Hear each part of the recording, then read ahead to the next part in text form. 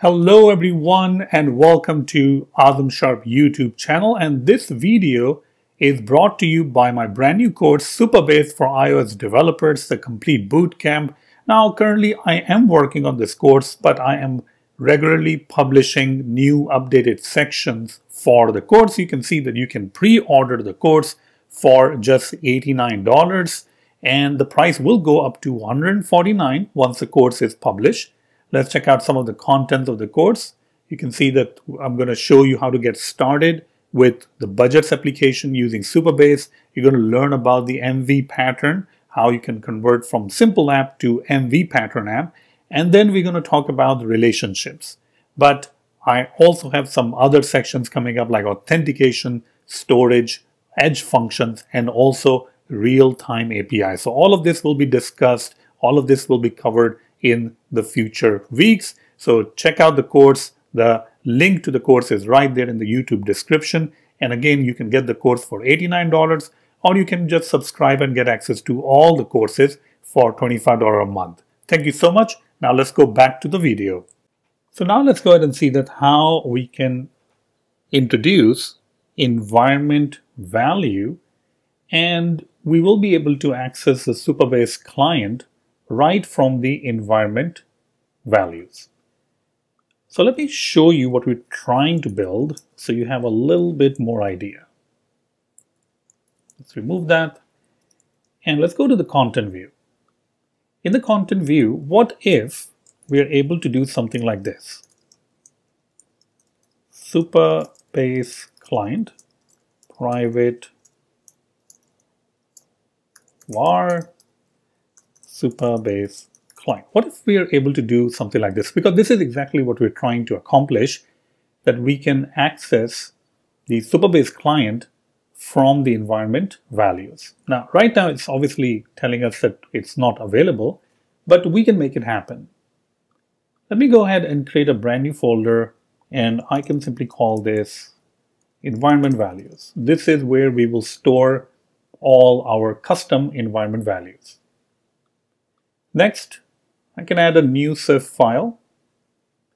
We'll call it Supabase, and then we can call it environment key. Now, keep in mind that for this particular project, I will be using this approach, but I will also show you a little bit of a different approach in which we will create a data store that will manage the entire state of the application. But just to get started, maybe you will like this approach also. So I'll call it Supabase environment key. I'll create it. Next, I'll import a couple of different things. I'll import SwiftUI and I'll import Supabase. And now I can go ahead and create Supabase environment key. This will be an environment key. This is how you create the environment. And since we are trying to conform to environment key, we need to implement the default value. The default value will be the Supabase client because that is what we are going to be returning. Over here, we can just say Supabase client and pass in the Supabase URL and also the Supabase key, but maybe we can make it a little bit more nicer. Instead of doing this, what if we're able to do something like this? This is looking much nicer, right? I mean, we're just saying development, and it's going to put the default value for Supabase client as the development Supabase client. So all the URLs and everything will be for the development. In order for this to work, I can go ahead and add an extension. So I'll call it extensions. And I will add an extension on the Supabase client itself. So let's go ahead and do that. I'll call it Supabase client plus extensions. Great.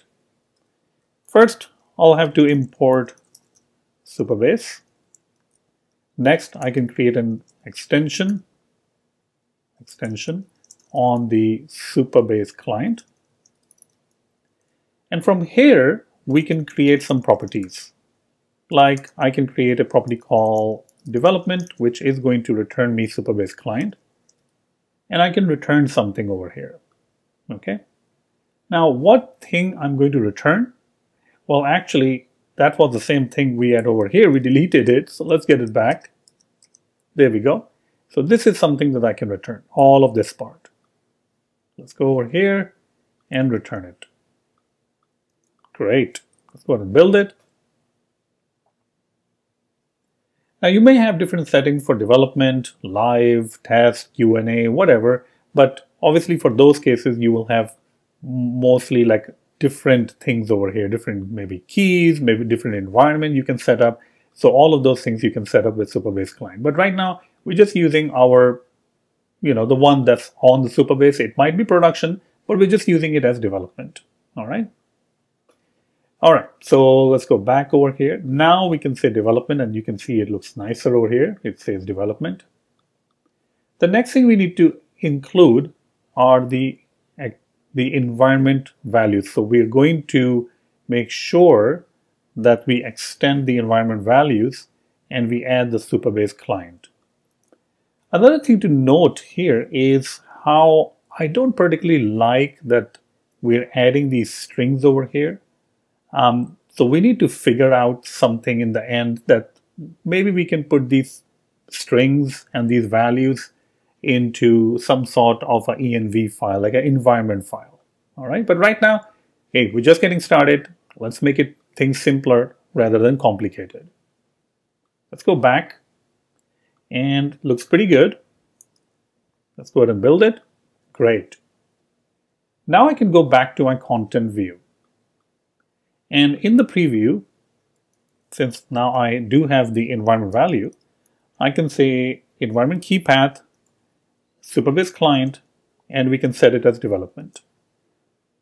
So this means that since I'm now injecting the environment value to the content view, I should be able to grab it in my view itself. And there we go. Now if I build it, it should build successfully. So this is a different kind of approach.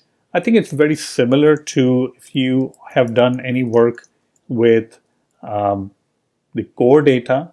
In core data, you can use manage object context and get access to that. In the Swift data, you can call, I believe it is called model context, and you will be able to access the model context. So we use a similar approach, and we're just exposing the Supabase Client over here. All right.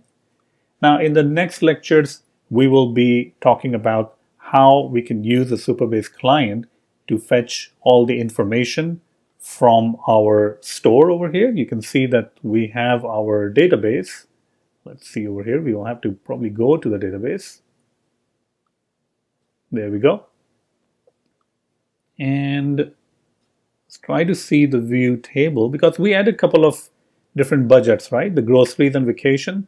So we will be able to see, we will be able to fetch these and then display it on the screen.